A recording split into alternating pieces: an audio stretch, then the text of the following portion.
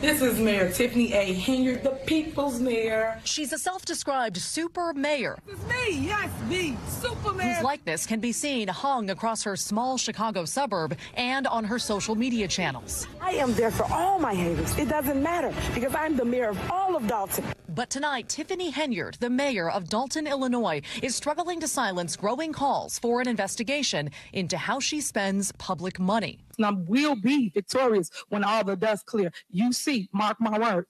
So with that being said, I'm going to go into this veto message. During a tense board meeting Monday, Henyard vetoed a measure calling for an outside investigation into her alleged misuse of public funds. Calling for an investigation of Mayor Tiffany Henyard. This after the village board late last month called for the FBI, the U.S. Attorney, and the Cook County Sheriff to investigate the village's finances, which trustees say the mayor is keeping under wraps while spending lavishly. We cannot continue to stand for millions of dollars being wasted on trips and things that do not benefit the community. Kiana Belcher is one trustee calling for that investigation. What is it that you all say she's spending public money on? We have not received a financial report since September of 2023. She alleges that last year, the mayor racked up $1 million in police overtime for her own personal detail. A weekend, possibly $27,000 to $30,000.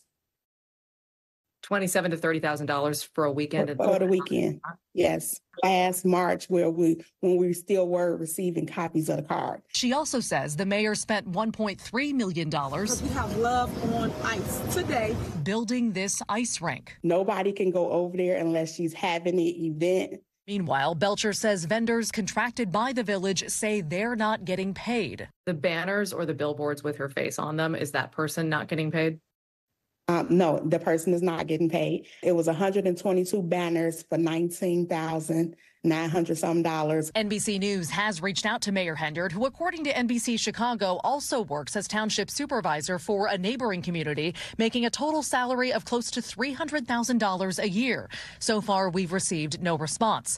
On Monday, the mayor alleged it's trustees and other officials who are doing the spending. I didn't have no access to any bank account to make any decisions in our village. It was all up to them. Meanwhile, at last check, Belcher says this village of 21,000 was $7 million in debt.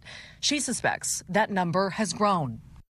Again, no response tonight from Mayor Henyard, but according to her social media, she plans to launch a podcast on Friday, so we may very well hear more from her then. At the same time, the Chicago Tribune is reporting the FBI is in the preliminary stages of an investigation into the village's finances. We reached out to the agency ourselves, and they declined to comment. As far as next steps go, in Dalton, Illinois, trustees say they plan to override the mayor's veto of their call for that investigation at their next meeting, which is scheduled for April 1st. Tom.